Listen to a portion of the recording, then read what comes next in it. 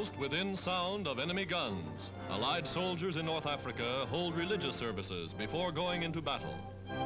Here, amid the ruins of an ancient Roman church, officers and men of all ranks, British, French, American, unite in holy worship. Men of many nations, many creeds and many faiths, finding brotherhood and spiritual comfort in a land far from their homes.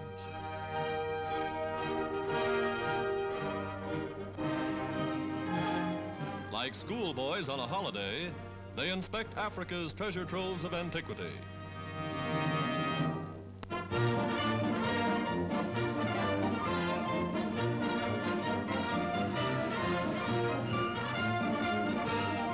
Discovering a swimming pool built centuries ago by the Romans, soldiers welcome the chance to remove some of the dust and grime of the desert.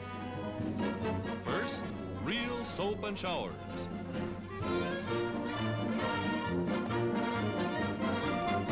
Then it's every man dive in. Natural hot springs forming a swimming hole that may once have served a Roman senator.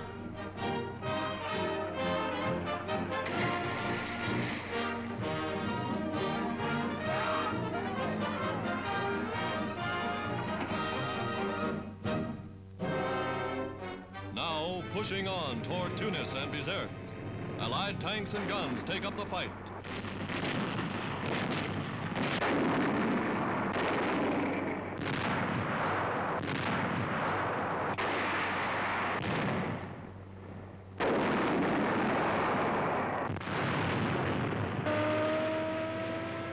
Prisoners by the hundreds are rounded up as the battle enters its final phase.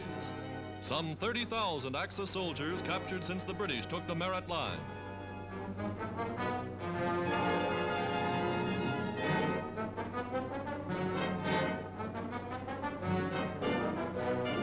Men wearing the brassard of Rommel's Africa Corps, amazed to learn that their leader is reported to have fled.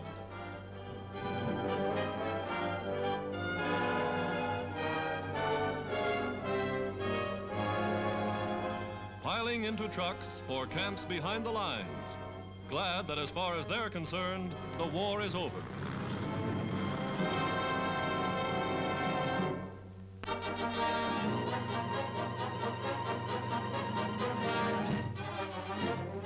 "7,000 feet above sea level, Army engineers survey the mountainous Central American jungle, through which they're carving a 1,500-mile military highway. By muleback and afoot, they're blasting a path through a wilderness never before conquered by man.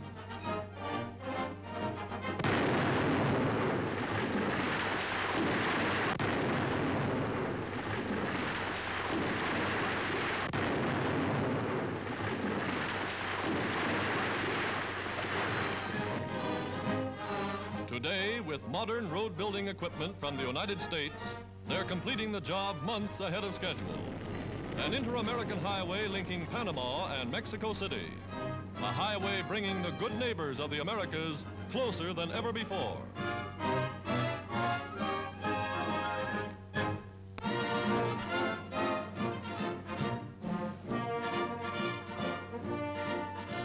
The veil of secrecy is lifted from some of the Army's defenses of the nation's capital. Mobile guns, troops, and the picked guards of the White House are now familiar sights in wartime Washington. Behind the scenes, the Army Interceptor Command checks the movements, knows the position of every plane within hundreds of miles, is ready to flash a warning upon a moment's notice.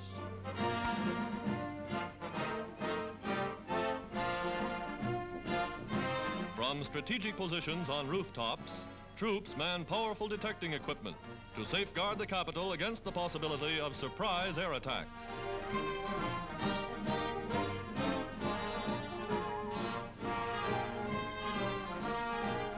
From scores of camouflaged emplacements, anti-aircraft batteries point grim steel muzzles toward the sky. In Washington, as in every city, vigilance is the watchword.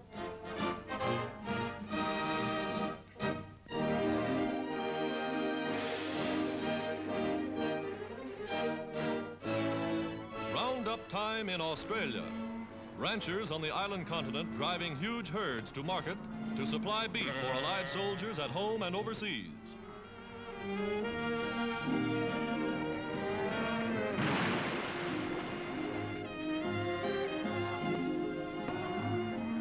Swimming rivers and streams, cattle by the thousands, the biggest roundup in years.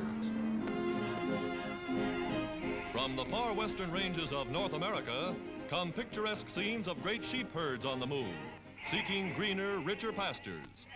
Wool for warm clothing, meat for lend-lease shipments overseas. The vast resources of the United Nations mobilized for war.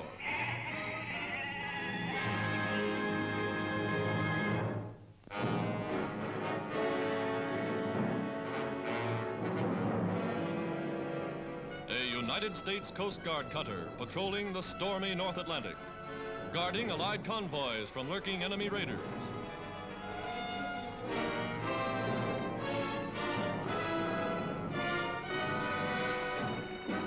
Suddenly, off the port bow, a Nazi submarine breaks the surface. The cutter's guns open fire.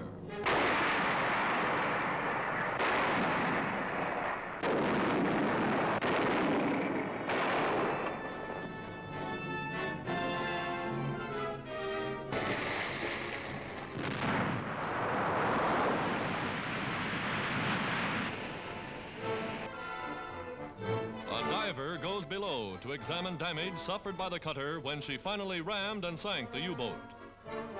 Engine room flooded, the captain tries to list the vessel while effecting emergency repairs below the waterline.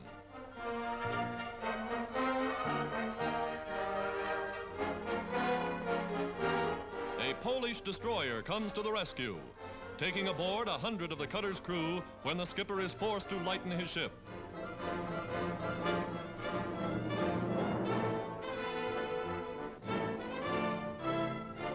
A Nazi submarine to her credit, the gallant little cutter is towed 800 miles to port. A fighting ship ready to sail and fight again.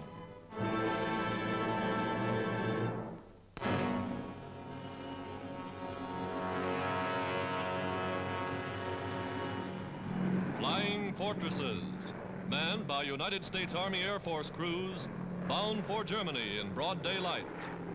Their target, the big Nazi submarine base at Vegasac.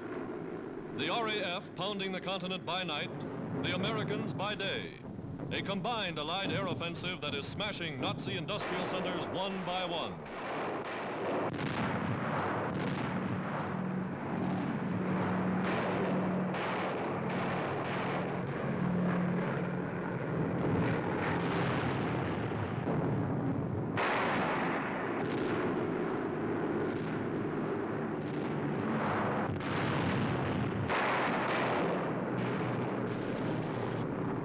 Bound for home. 7 of 15 submarines at the Vegasac yard destroyed. War factories and a nearby air base reported blown to bits.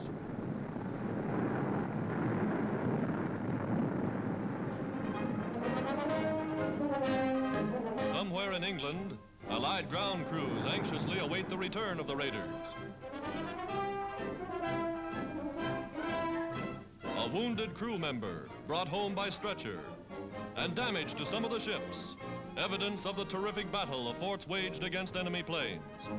Although tails were riddled and landing gear shot away, not one bomber failed to return. Lieutenant General Andrews, their commander, later gave his life in an airplane accident in Iceland.